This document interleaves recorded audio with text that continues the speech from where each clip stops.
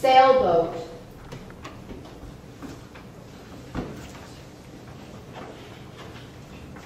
Every time the weather was good enough, my parents would take me to the lake.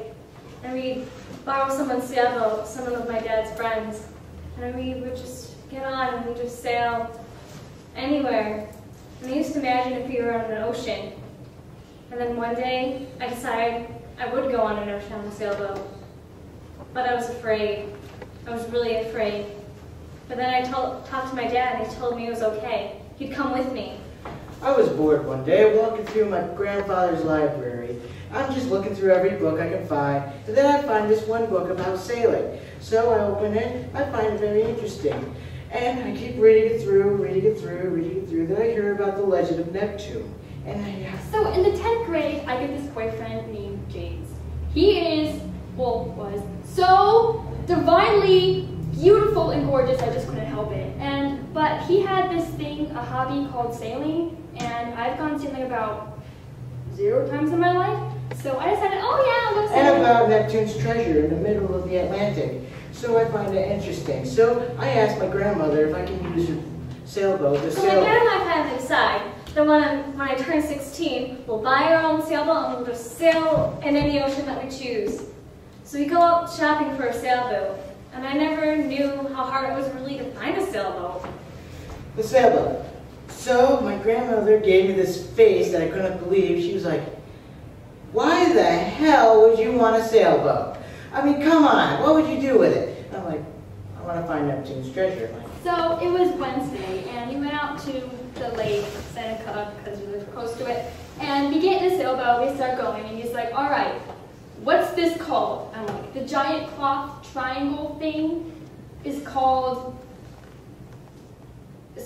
triangle. And he was like, that's the wrong answer, Marissa. And I'm like, okay. And so I asked my dad, what type of sailboat do we want? He said, we want one with a really big giant claw triangle thing in the body. Or at least that's what I think he said.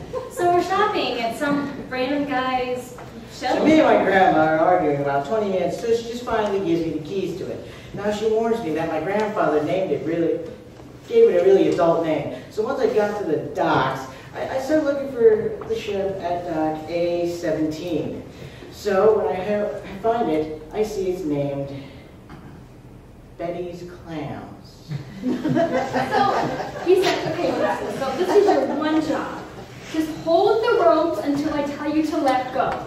And I'm like, okay, that's easy enough to do. When I saw the ship, it was in fine condition, fine engine, but I was still wondering why in God's name would my grandfather name it Betty's Clams?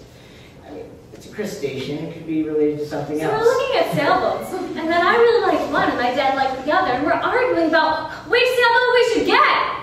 But I say, I like that one because it's pretty and it has a big whatchamacallit and it's really big and I like it. He says, but that's not So I got past the whole name, and when I charted out to sea, I noticed that there was a storm cloud coming, and I'm like, oh God, I hope I don't have to deal with that. So finally we decide that we'll get the one that my dad loves because he's the one that's buying it and I'm not. So we get that one, even though I like the other one. We decided that he was going to go that way, and which is, I don't know, north? I don't know. And so he started sailing, and then he's like, all right, let go. I'm over here looking at a pretty little dolphin who's little, woo, hi Marissa. And I was like, okay. And so I didn't let go of the ropes. And we didn't go north. I kept looking at the storm cloud. We went south. And south is where it goes into... Why did I just hire that first mate? Why didn't I do that? Why did I get so stupid? Then the storm cloud passed So away. the day finally comes that I turn 16 and I'm so excited to go sailing. No, I'm only 16 years old, so I know what to do. So I'm like, okay, what's south? And he's like, the ocean. And I'm like, oh, shoot.